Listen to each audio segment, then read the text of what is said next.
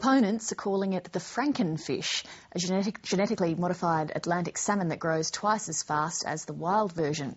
Scientists working for the US agency responsible for approving it for human consumption say it is safe to eat, but consumer and food safety groups aren't convinced. North America correspondent Craig McMurtry reports. The genetically modified Atlantic salmon grows twice as fast. These fish look like unmodified Atlantic salmon. People who see them think they're very attractive fish. We happen to think they're lovely fish. But we've done a lot of work with these fish over the years. The modified salmon has a growth hormone borrowed from the Chinook salmon and DNA from the eel-like ocean pout. The Massachusetts company that created it plans to produce eggs in Canada and farm the fish in Panama for US consumption. US Food and Drug Administration scientists have given it their qualified approval. Aqua Advantage salmon is Atlantic salmon, and food from Aqua Advantage salmon is as safe as food from other Atlantic salmon. But American consumer, food and animal safety groups were lining up today to oppose it at a public hearing in Washington, D.C.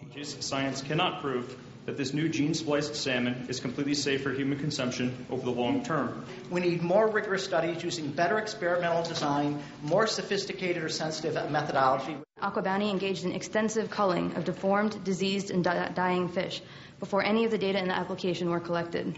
78% of adults surveyed oppose GE salmon's approval. That's across every demographic. It's a high-stakes decision for federal regulators, not only because it would be the first genetically modified animal approved for human consumption, but also because of what it means for other biotech industry plans, for modified trout, pigs and cows resistant to mad cow disease.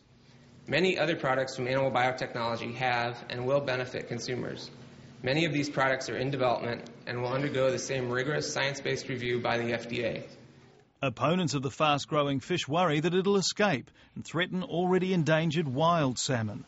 Despite the intense debate, there's a growing belief that federal regulators will approve it, though it's far from clear if the FDA will also demand special labelling. This salmon must be labeled. The FDA found significant differences between GE and non-GE salmon in vitamin B6 and the hormone IGF-1. This demonstrates a material difference. And US critics say a lack of labelling is a concern for all consumers, not just Americans. Craig McMurtry, Lateline.